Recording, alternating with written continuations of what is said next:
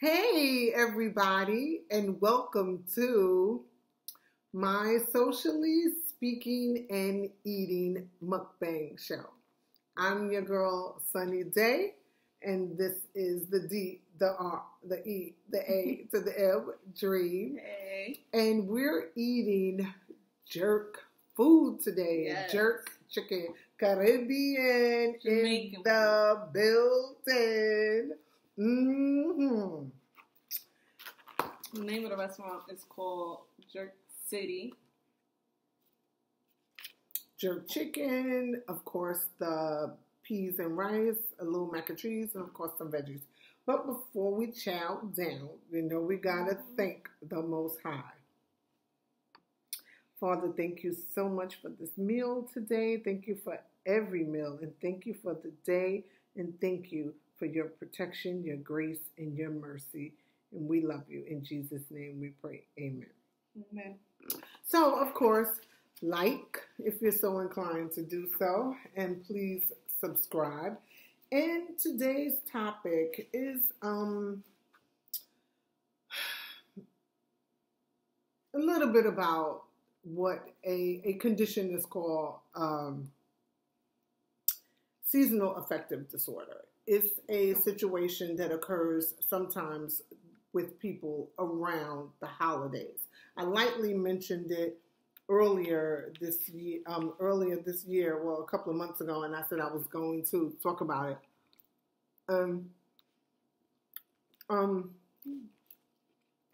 Of course, these kinds of topics, we don't always like to talk about them, but we have to. And of course, I have been speaking to a lot of people in my comings and goings who are experiencing some sadness. Now, seasonal affective disorder does only occur specifically around the holidays. Only, okay? And it's not to be confused with just normal, regular sadness. It's something that people experience because it's mostly dark around this time of year also. And sometimes some of the symptoms will be wanting to isolating, irritable, tired, lethargic, disheartened, like feeling defeated and sad. Sometimes even muscle pain. You can sometimes feel it in your body. And sometimes like not thinking clearly. Those are a lot of the symptoms. Excuse me. So if you're feeling some of those around the holidays, and like an increased appetite or a decreased appetite, you want to get into focus. Now, unfortunately, our new normal is that a lot of us spend more and more and more time with less and less people. And that's because people have grown to be increasingly, I just got to say it like it is. I want to dance around it, but people have grown to be very selfish. Very mean, very narcissistic. So, people are finding themselves more and more to themselves. So, if you have an issue, almost any kind of issue, financial, emotional, you kind of gotta rely more on yourself and God to get you through it and out of it. To be honest with you, it's pretty much the only way you're gonna get through it and out of it in a healthy way. Trust me, I know what I'm talking about. People try to go around God. All you do is end up coming right back to Him. Because that's the only way you're going to really, really be free and live a good life. Mm-hmm. No ifs, ands, or buts about that. So, if you or you know someone that's experiencing seasonal affective disorder around the holiday time, if it's your friend or family member, somebody you care about, try to offer them support, try to offer them comfort, try to do something fun with them or something pleasurable, something good. Yes. Try to keep them company. Try to get them to thinking positively. You know, around this time of year, there's a lot of events going on, even in boring small cities or towns. There's a lot going on around the holiday season. So if you or someone you know are experiencing seasonal affective disorder, encourage them to get up and get on. Listen, I don't do it, but I went to the movies and it was like mad people in the movies alone. I was like, wow. Male and female. Young and older. Now me, I don't really like going to the movies alone because I always got something to say. I'm always talking. So I have no issues with talking to strangers. I could spark up a conversation with almost anybody, a stimulating conversation. But I know other people might not appreciate that. So I try not to impose myself upon people. But when I go to the movies, I got stuff to say about the movies. I mean, I'm not that one talking through the movie, but right. I got something to say. So if I'm in the movie theater alone, I can't just trust that the person I just happen to be sitting next to feels okay with me talking to them. So, but I bring that up because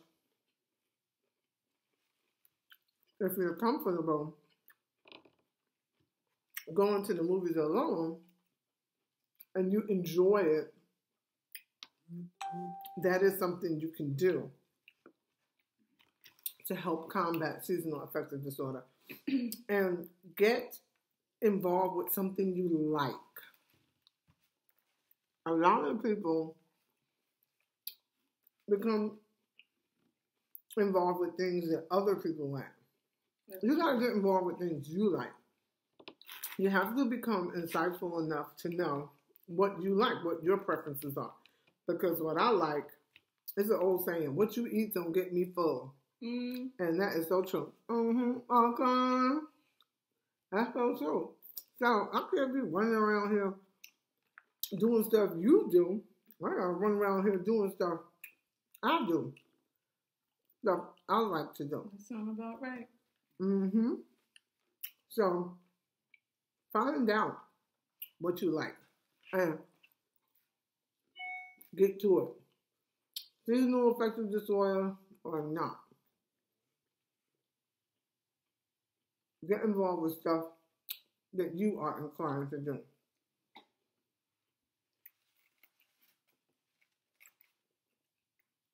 And get your rest. Yes. Get to sleep. Sleep on sleep. Get your rest. And if you can, male or female, pamper yourself. If you can get, and if you like, body massages, get one of those. Facial. You guys know I like those masks. Those are very relaxing. They offer a really nice reprieve, a really nice facial mask. They're even good for guys.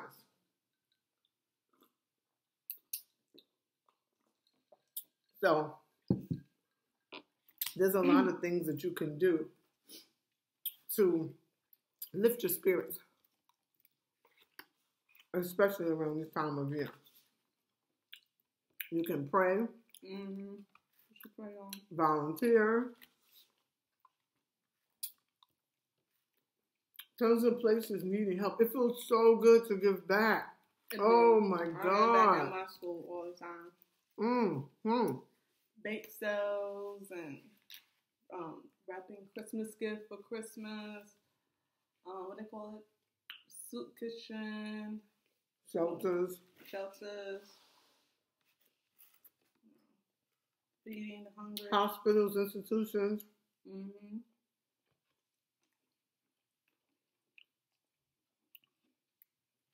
It's really good to do. People always need a helping hand. Mm-hmm. And it feels good. Nursing homes, reading a book to somebody, some kids. Yes. I mean,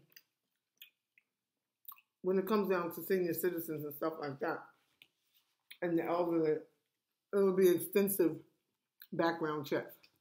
This is good, hot. Mine too. But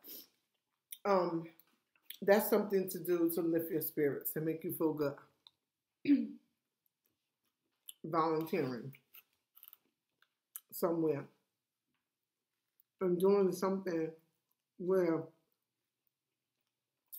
you have to be bright. Now, a part of our new normal is people aren't that bright and cheery, and many people, unfortunately, aren't in a good mood anymore, mental health or not. It doesn't matter. Pretty much almost everybody seems to be upset. In the bad mood. Yeah. Like about the something. Grinch. So, act as if until it becomes a part of you. If you typically don't say, hey, hello, good morning, how are you? Start to do that. And if you already do it, try to increase it. And this is such a great opportunity to do that. Mm-hmm. Because of the holiday season. You know? Mm-hmm. I know sometimes it could be a little hard. And some people seem like they are not approachable. But don't do it for them. Do it for you. Yeah. You know that saying, if you don't see the example, then be the example. So, if you know someone experiencing seasonal affective disorder, those are some things you can help them with. Spending time around them, inviting them out, and try to avoid overuse of alcohol. Okay? No drinking and driving.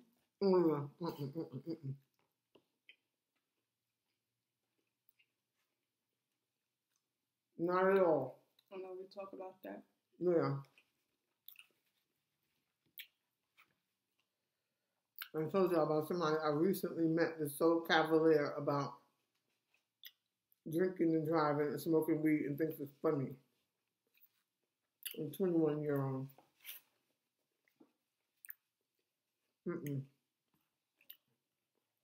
Take your Uber, take your Lyft, spend the night,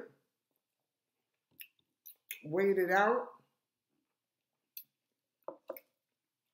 drink at home, be jumping behind that wheel. Don't do it. That's not fly. At all. So,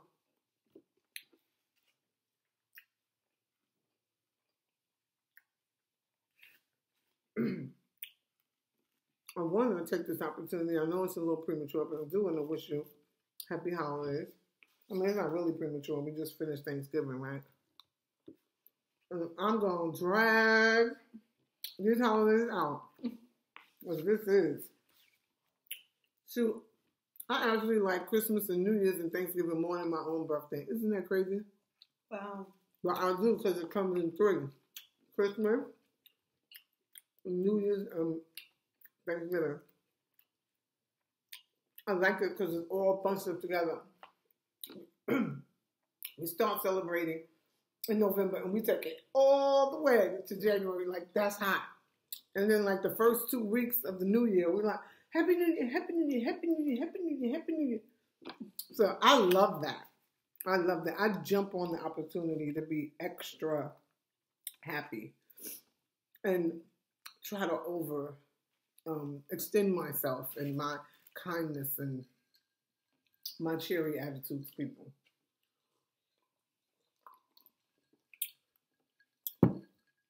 That's why it's my favorite.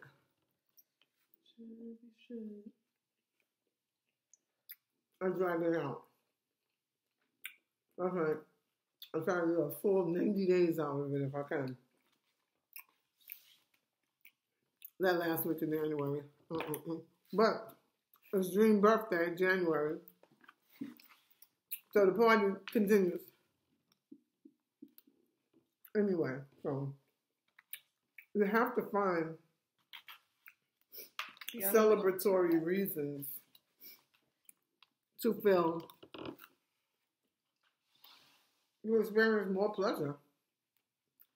We all have to do that in this new normal. I mean, we already did it anyway, but we kind of got to put a little more effort into it nowadays. This is a very different world. Yeah, like the song. It's a different world. Oh, right? Mm-hmm. It's definitely a different world from the past 10 years. Sad that it came down to this, though. Yeah. But like I said, you don't see that example, then you be that example. And it's kind of trying. It's got to put forth some serious effort.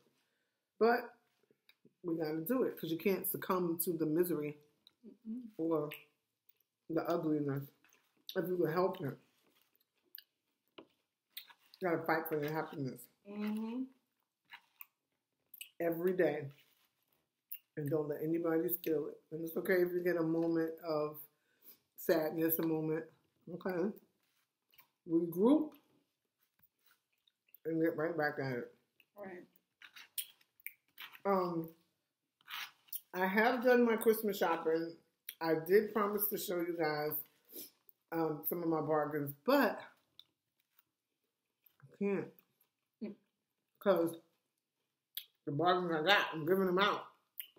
So I can't, like, say, look what I got for $19.99. And then turn around and give it to somebody. It just might happen to watch. And I don't want them to know how much they gift for. So, but I don't. So, after the holidays, I'm going to get with you on the bargains. Different things I see. I'll let you know about them. And to also brighten up and be, cheerful and bring you up. Get yourself a Christmas tree. We got ours. That's a good one. I'm not sure where you can get one. It said, the local stores like Target and Walmart and whatever. Rite Aid or whatever. Lowe's. There's some places Home Depot. There's some places I know that have those little Christmas trees. Times where you shop a Christmas tree outside in a tree, like how you do with a pumpkin. So go there, get yourself a Christmas tree. Put a little bit, spread a little bit of love on it. Get some lights, get some ornaments on it. Excuse me. That will brighten up your spirit. You and your family, or you by yourself, treat yourself and get yourself a cute little Christmas tree. It don't have to be big. Okay? Go out there. Get a little star on top.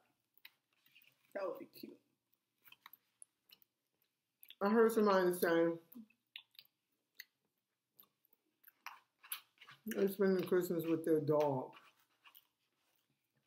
Now,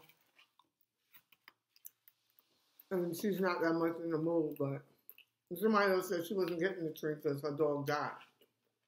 But the other lady was telling me about how she spent Christmas with her dog. Now, I know we treat pets better than we treat humans. Yeah, we treat animals better than humans. So, sad, but they usually give planters. That's why he gave us that mac and cheese. Oh.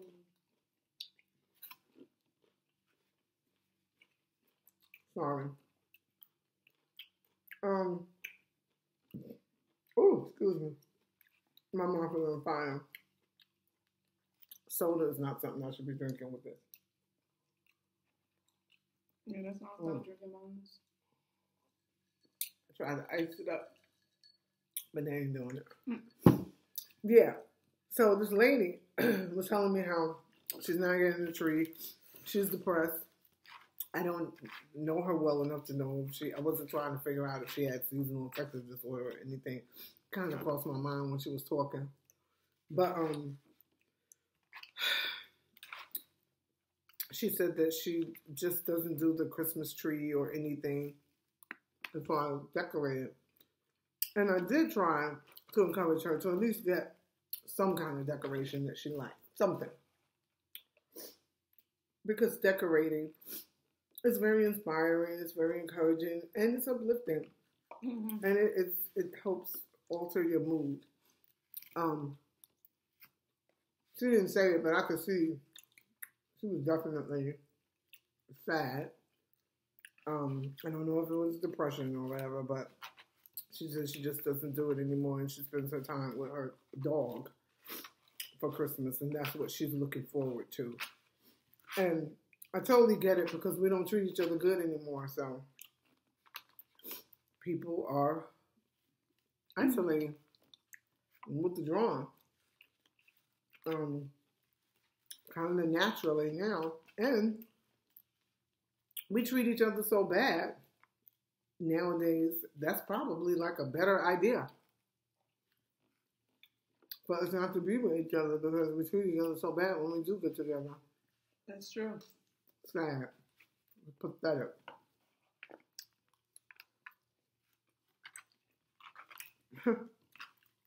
But if you can, try to decorate something. Mm-hmm. If you are experiencing seasonal affective disorder, try to decorate any way you can. Yeah, it could even be, look, simple as this: buying a cute little Christmas phone case. I know they have those out there. I saw a couple. They really cute. Mm-hmm. Amazon. That sounds good. Or like a little decorated snowball for your phone case. Everybody have a phone case. Or your local phone company will have it. I know. I'm going to watch Frosty the Snowman. I love that. And Rudolph the Red-Nosed Reindeer came on yesterday. I missed it, but I've been checking out some of those Lifetime Hallmark Christmas movies. I did see the one that my girl was in, Toni Braxton. I liked it, but I didn't see it. I'm biased because I love her. She could do no wrong. But it was Christmas. It was pretty to look at, the lights and stuff. And I had a nice message about love. Actually, she was a little bit depressed in the movie. Her character. And she turned it around.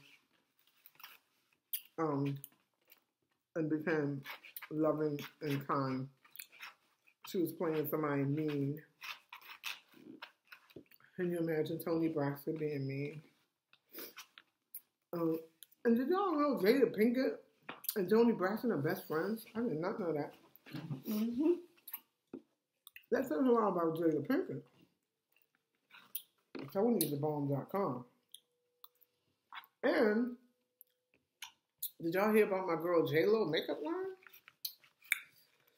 Woo. I am gonna go because my nose is running and my mouth is on fire.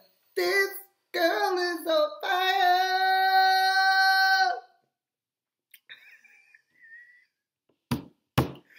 Sorry.